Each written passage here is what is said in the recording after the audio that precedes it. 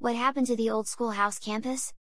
According to the Stanley News and Press article from April 30, 1937, as per Section 62 on page 20 of the Public School Laws of North Carolina, the state took on the oversight of public schools.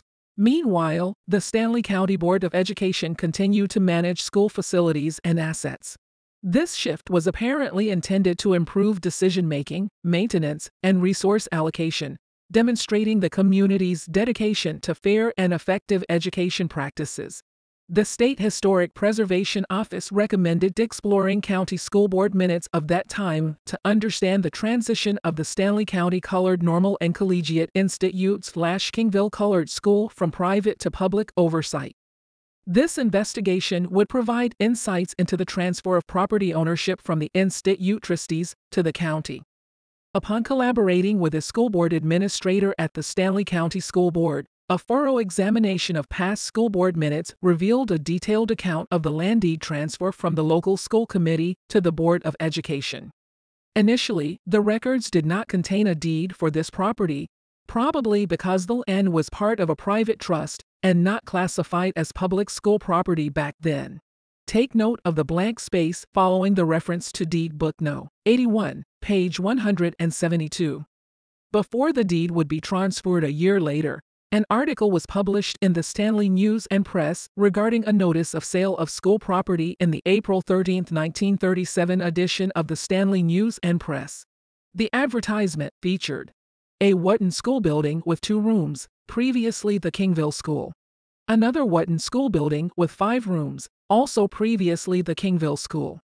The Kingville School lot spanning 2 acres, which includes a well and a hand pump.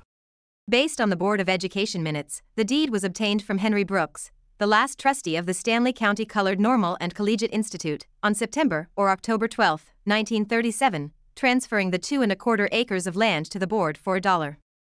According to the resolution in the school board minutes, J.M. Morrow had sold a 2 1/4 acre plot to the Fab Five for $200 for educational purposes. Following the transfer of schools and properties to the Stanley County Board of Education, the Board of Education assumed ownership of the property and oversaw the maintenance of the school buildings and land.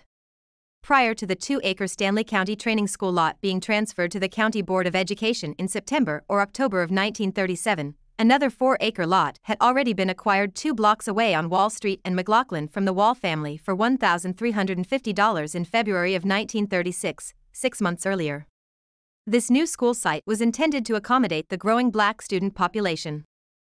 The article in the Snap on Monday, April 18, 1937, advertised the sale of a Wotton 2-room and a 5-room school building, formerly known as Kingville School, and a 2-acre lot containing a well and hand pump. A 7-room school building in Newwood was also up for sale. The land and buildings at each site would be auctioned separately and together, ensuring the property is sold in the most beneficial manner for the County Board of Education. The transfer of property and deeds for the 2-acre lot in Kingville from goes Henry Brooks took a minimum of 6 months, with the document dated September and October 12, 1937.